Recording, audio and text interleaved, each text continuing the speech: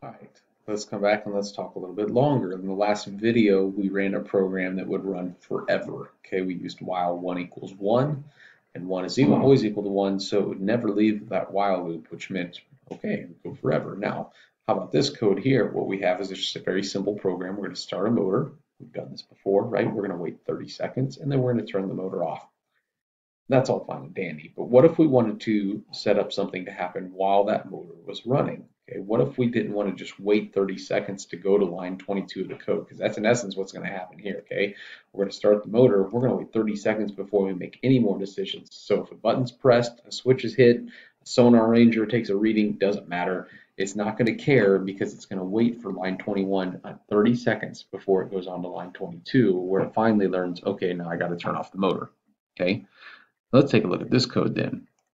See, the VEX Cortex actually has 4 stopwatches built into it. Okay, 4 different timers. They're called T1, T2, T3, and T4.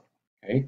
Now, just like a lot of different things, the first thing we want to do is make sure that we've actually cleared it out. We've reset it, just like, we've all had a stopwatch, maybe a wristwatch or something, where you go to the lap mode or something to use the stopwatch and there's already something on it. Okay, we want to make sure that this is cleared out. So our first command, if we're going to use the timers that are built in, is to clear the timer every single time. Okay, before the while loop even begins, we're going to clear a timer, and the name of the timer we're going to clear out is T1. Okay, so you have T1, T2, T3, T4. We're using T1 here.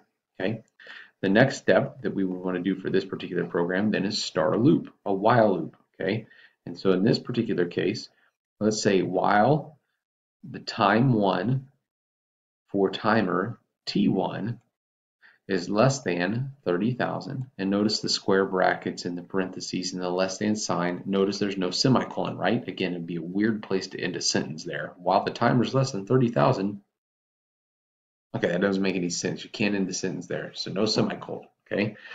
What we just did then is this. We set up a while loop. T1 is measured in milliseconds, okay? So that's thousandths of a second. So 30,000 then would be 30,000 thousandths of a second. It'd be 30 seconds, okay? So basically just add some zeros to the end of the number you're trying to get, okay? So if less than 30 seconds has gone by, then it's going to go through and it's going to be checking all of the code that's in between lines 22 and 26. So what could we use this for?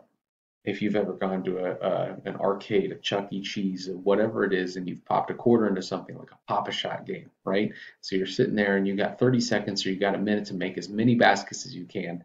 This would be a great example of what the code might start with, very basic bones, okay? So I pop in a quarter, I have 30 seconds in order to score points. So during that 30 seconds, it's going through, it's keeping track of what's happening, it's adding points to my score, probably lots of points because I'm really good at Pop-A-Shot, okay? And then whenever that 30-second timer gets above 30, then it knows when it checks this thing to jump out of here, okay? Which means we're probably going to stop, out here. We're probably going to have more code in line 27 where it says, shut everything down, okay? That would be how to use a timer. Now, very clear, the thing that I want to make here, the clear timer cannot be inside the while loop, okay? If I were to take this line of code, and if I happen to move it in here, I want you to understand that it's going to go through, it's going to check the time is less than 30,000. It's going to go through here and it's going to clear it every single time. So then it's going to do down to here. It's probably not to 30 unless it took 30 seconds to get through this code.